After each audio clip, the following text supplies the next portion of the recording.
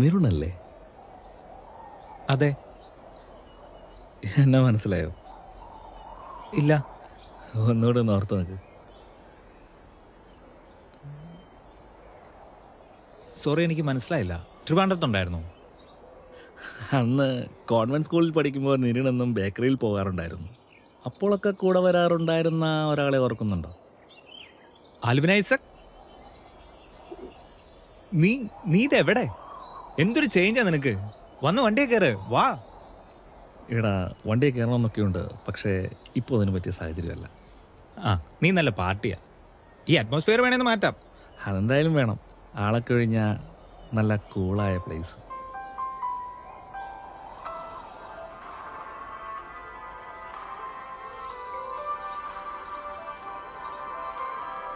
Attend the call. It's not an urgent call. നീ വാ, വന്ന് വണ്ടിയെ കയറ്. നമുക്ക് നമ്മുടെ പഴയ ബേക്കറിയിലേക്ക് ഒന്ന് കറങ്ങിയിട്ട് വരാം. 12 മണിക്ക് എനിക്കൊരു മീറ്റിംഗ് ഉണ്ട്. പോയ വഴിക്ക് ജസ്റ്റ് ഒന്ന് റിലാക്സ് ചെയ്യാൻ ഇറങ്ങിയതാണ്. അപ്പോഴാണ് നിന്നെ കണ്ടപ്പോഴേ എനിക്ക് ആളെ പിടികിട്ടി. സോറിടാ, എനിക്ക് എന്നാലും എന്തൊരു ചേഞ്ചാണ് നിനക്ക് വന്നേ. Okay, do one thing. Give me your contact number, I will call you. Okay, not it. 9633087958. 7958. നീ ഫ്രീ ആകുമ്പോൾ വിളിക്ക്. നീ ഓക്കെ ആണെങ്കിൽ നമുക്ക് ഇന്ന് തന്നെ കൂടാം. After 8 PM. Okay, I will call you. By. Okay.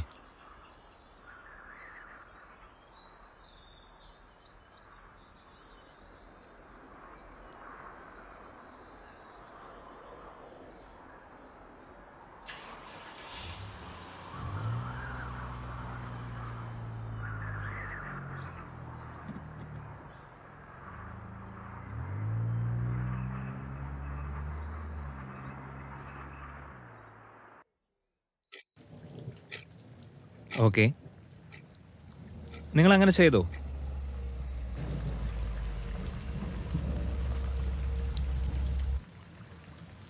Stock check ചെയ്തിട്ട് സാറിനോട് പറഞ്ഞാൽ മതി. ഓക്കെ, എന്നാൽ അങ്ങനെ ചെയ്തോ. ഞാൻ കുറച്ച് തിരക്കിലാണ്. ഞാൻ നാളെ വിളിച്ചോളാം. Okay. Alvin. What A place man. To dark, strange, mysterious. ഇതെൻ്റെ ചാച്ചൻ്റെ വീടാ. ഗ്രാജുവേഷൻ കംപ്ലീറ്റ് ആയ സമയത്താണ് ഞങ്ങൾ ടൗണിലേക്ക് മാറുന്നത്. പിന്നെ മാസത്തിലൊന്നുള്ള വരവേ ഉള്ളൂ ഇങ്ങോട്ട്. അല്ലെങ്കിൽ പിന്നെ ഇതുപോലെ ആരെങ്കിലുമൊക്കെ കണ്ടുമുട്ടണം. ഉള്ളത് പറഞ്ഞാൽ നിങ്ങളുടെ സ്ഥാനത്ത് ഞാനാണെങ്കിൽ ഈ ഒരു ആംബിയൻസ് വിട്ട് എവിടെയും പോകില്ല. ആൽവിൻ ഇരി. സത്യം പറഞ്ഞാൽ ഞങ്ങൾക്ക് ഇവിടുന്ന് മാറാൻ താല്പര്യം ഉണ്ടായിട്ടൊന്നുമല്ല. പിന്നെ ചാച്ചൻ്റെ ഹോസ്പിറ്റലേഴ്സ്, എൻ്റെ ജോലി, അതുകൊണ്ട് അതൊക്കെ വിട്. I am used to the current atmosphere. പിന്നെ പറ, നിൻ്റെ കാര്യങ്ങൾ കേൾക്കട്ടെ. പറയാം.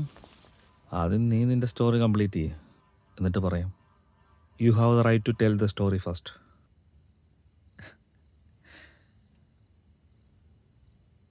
ആദ്യം ഇത് രണ്ടെണ്ണം കഴിക്കാം, എന്നാലേ പറയാൻ പോകുന്നതിനൊരു feel ഉണ്ടാകത്തുള്ളൂ.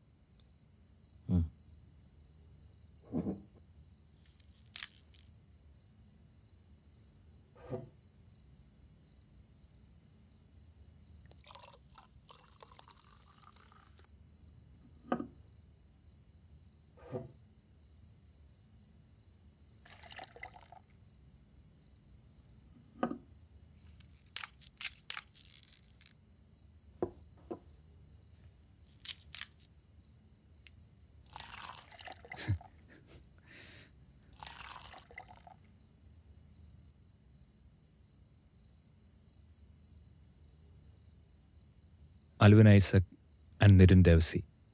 It's our first time. Cheers.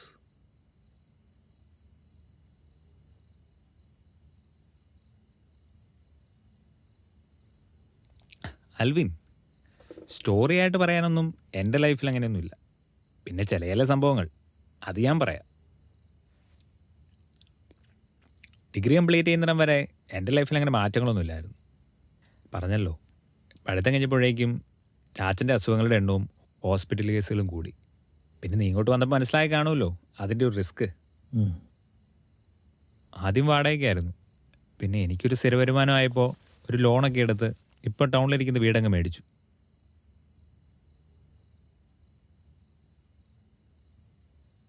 ആദ്യം ജോലിക്ക് കയറിയത് GMT ടൈൽസിൻ്റെ ട്രിവാൻഡ്രം ഷോറൂമിൽ സെയിൽസ്മാനായിട്ട്. വലിയ കുഴപ്പമില്ലാത്തതുകൊണ്ട് അവിടെ തന്നെ പിടിച്ചു നിന്നു. അതുകൊണ്ടിപ്പോൾ കമ്പനിയിലെ ആറുമായിട്ട് ജോലി തുടരുന്നു. പറയാൻ വിട്ടുപോയി, ഇതിനിടയിൽ ഒരു പ്രധാന സംഭവം എൻ്റെ ലൈഫിൽ നടന്നു. എൻ്റെ മാരേജ്.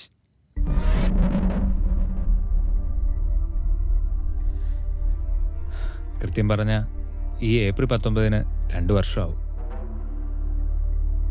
ലവ് മാരേജ് ആയിരുന്നോ? No arranged. ചാച്ചനും അമ്മച്ചിയും മുൻകൈ എടുത്ത് നടത്തിയതാ. അവരുടെ സന്തോഷം നടക്കട്ടെ എന്ന് ഞാനും കരുതും. ഏതായാലും നമ്മളൊരുത്തേ കെട്ടണം. കെട്ടി. അങ്ങനെ ആഷ്ലി എൻ്റെ സ്വന്തമായി.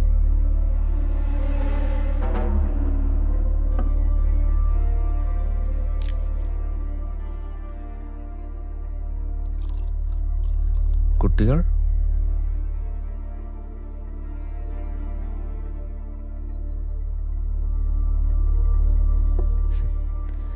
കുട്ടികൾ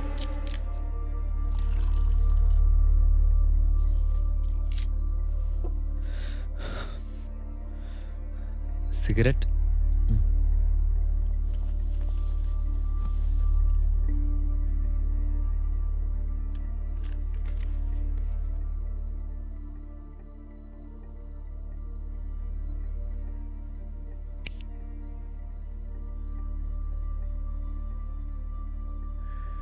കുട്ടികളൊന്നും ഇല്ലടോ. പ്രശ്നം വൈഫിൻ്റെയാ. പക്ഷെ ആ തോന്നലൊന്നും ഞാൻ ഉണ്ടാക്കത്തില്ല കേട്ടോ. ട്രീറ്റ്മെൻറ്റ് എടുക്കുന്നുണ്ട്. എന്തെങ്കിലും ഒരു ഫലം കാണുമായിരിക്കും.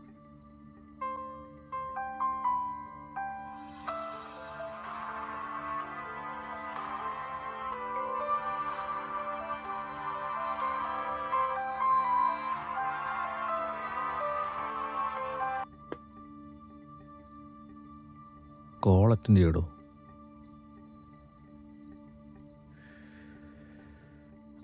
അർജൻ്റ് അല്ല.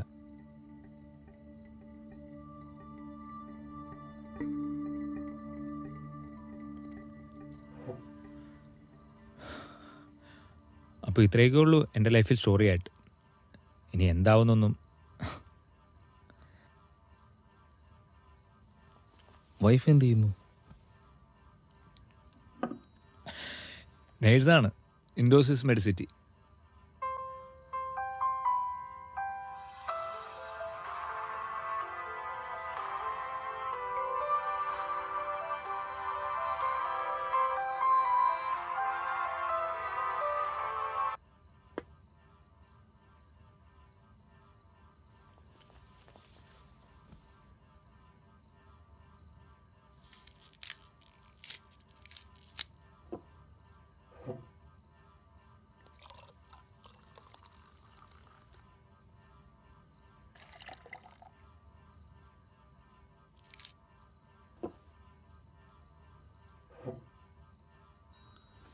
എന്തോ പ്രശ്നമുണ്ടല്ലോ.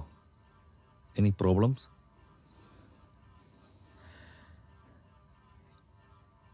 ഇല്ലടോ, ഇടയ്ക്ക് ഇങ്ങനെ ഉള്ളതാ, ഒരു mood swings.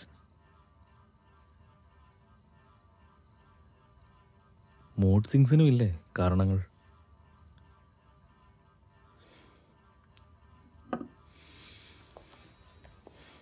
ഒന്നുമില്ലടോ, just leave it.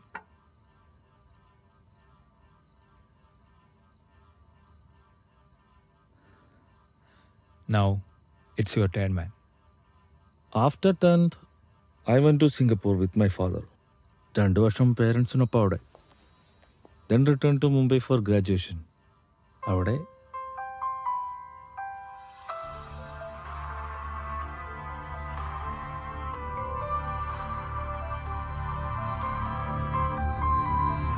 Nirun, please attend the call or turn silent.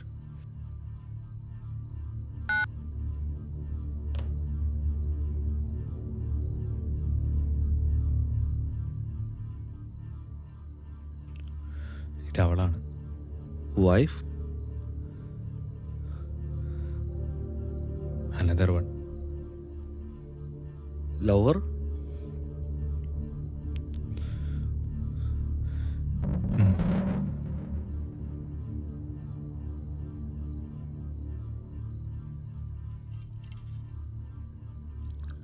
മുൻപ് പറഞ്ഞ കഥകളിൽ ഒരിടത്തും വരാത്തൊരുവൾ, ഒരുപക്ഷെ പറഞ്ഞുപോയ വഴികളിൽ നീ മനഃപൂർവ്വം മാറ്റി നിർത്തിയവൾ.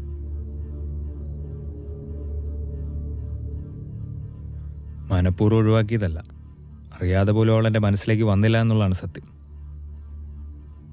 അവളെക്കുറിച്ച് സംസാരിക്കാൻ പോലും എനിക്ക് താല്പര്യമില്ല. Dirty bitch. അവളോട് സംസാരിക്കാൻ താല്പര്യമില്ല, പക്ഷേ അവളുടെ കോണ്ടാക്ട് നമ്പർ ഫോണിൽ സേവ് ചെയ്ത് വെക്കാം.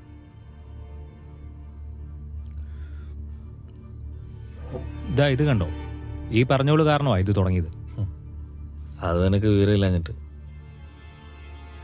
എടാ, ഡിഗ്രിക്ക് പഠിക്കുന്ന സമയത്ത് ഈ പറഞ്ഞോളൂ ഞാൻ ഒരേ ക്ലാസ്സിലായിരുന്നു.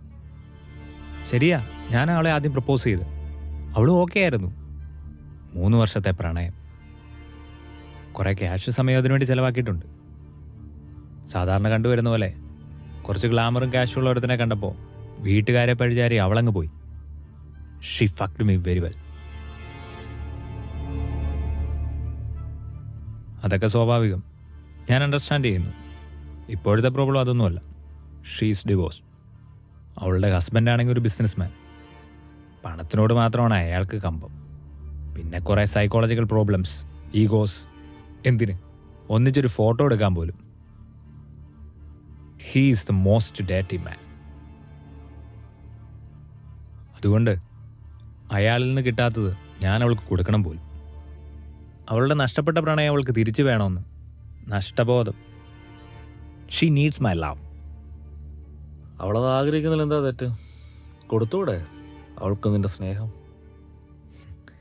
വേണ്ട, അതവൾക്ക് അർഹതപ്പെട്ടതല്ല. ഈ കാര്യങ്ങളൊക്കെ നിന്റെ ആഷ്ലിക്കറിയോ? അറിയാം, അവൾക്ക് എല്ലാം അറിയാം. റോസ്മേരിയുടെ കോണ്ടാക്ട്സ് ഈ ഫോണിൽ സേവ് ചെയ്തിട്ടുണ്ടെങ്കിൽ, അവൾ തുടർച്ചയായി എന്നെ വിളിക്കാറുണ്ടെങ്കിൽ, അതെല്ലാം എൻ്റെ ആശയുടെ ഔദാര്യം കൊണ്ട് മാത്രം. She accept every once feelings and emotions. I like her. Very good girl. And of course you are A lucky man. നിരുൺ, ഒരു പക്ഷേ ആഷ്ലി നിന്നെ പരീക്ഷിക്കുകയാണെങ്കിലോ? ഒരിക്കലുമില്ല. ഈ ഒരു കാര്യത്തിന്, അതിന് ഇതിനേക്കാൾ വലിയൊരു കാര്യമാണെങ്കിൽ പോലും അവളിങ്ങനെ ഒരു പരീക്ഷണത്തിന് മുതിരില്ല. കാരണം ഞങ്ങളുടെ ഇടയിൽ ഒരുപാട് ചോദ്യങ്ങളില്ല. അതുകൊണ്ട് തന്നെ മറകളും. അത് നിന്റെ വിശ്വാസം. Yes, that's my belief. എൻ്റെ മാത്രമല്ല, ഞങ്ങളുടെ വിശ്വാസം. അത് തകരില്ല. അപ്പോൾ തെറ്റുകാരി നിന്റെ പഴയ കാമുകി തന്നെ. അവളെങ്ങനെ തെറ്റുകാരിയാകും ആൽവിൻ? അവളുടെ ഭാഗത്തുനിന്ന് ചിന്തിച്ചു നോക്ക്. അവളുടെ അടക്കി വച്ചിരിക്കുന്ന വികാരങ്ങളെയും സന്തോഷങ്ങളെയും തുറന്നു വിടാനൊരിടം. അതിനേറ്റവും അനുയോജ്യം തോന്നുന്നിടത്തേക്ക് അവൾ വരാൻ ശ്രമിക്കുന്നു. പുതിയ തിരിച്ചറിവുകളുണ്ടാവുമ്പോൾ പഴയതിലേക്ക് തിരിച്ചു നോക്കും. പക്ഷെ പലപ്പോഴും പഴയതിനെ വീണ്ടെടുക്കാനായെന്ന് വരില്ല. എനിക്കൊരിക്കലും അവളെ പഴയതുപോലെ സങ്കല്പിക്കാനാവില്ല. നീ പറഞ്ഞതുപോലെ ഇതെല്ലാം ഒരു തെറ്റാണെങ്കിൽ ആ തെറ്റിനെ ഈ നിമിഷം ഞാൻ തിരുത്തും.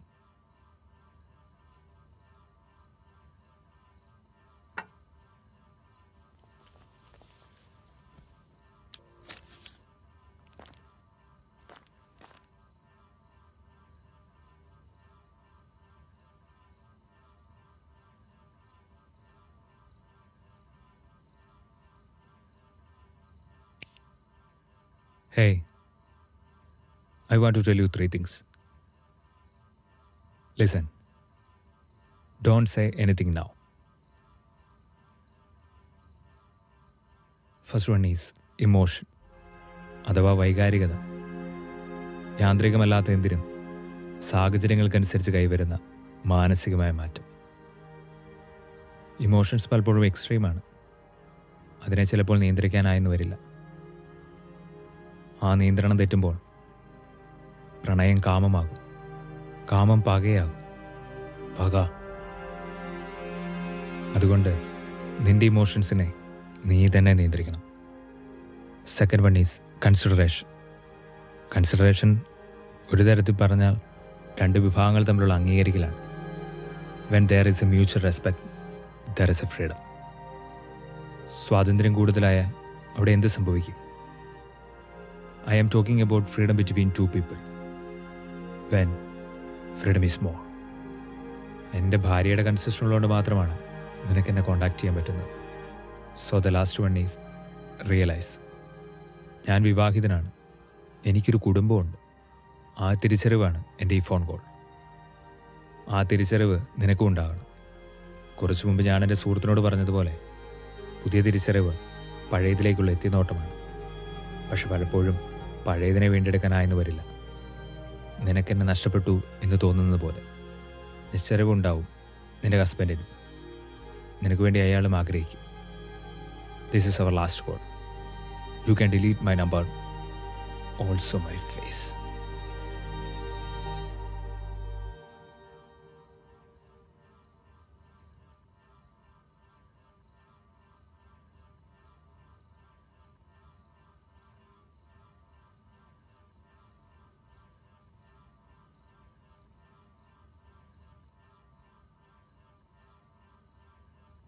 ആ നമ്പർ ഡിലീറ്റഡ്.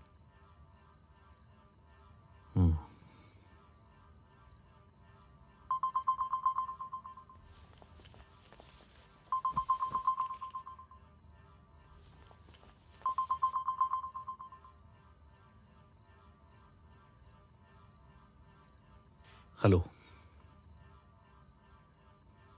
ഇല്ല, ഞാൻ വരാം.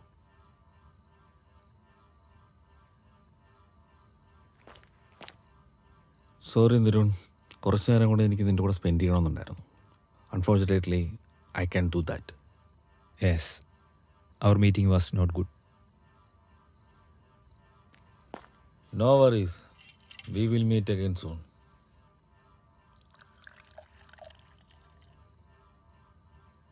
Thanks for helping me solve my big issue.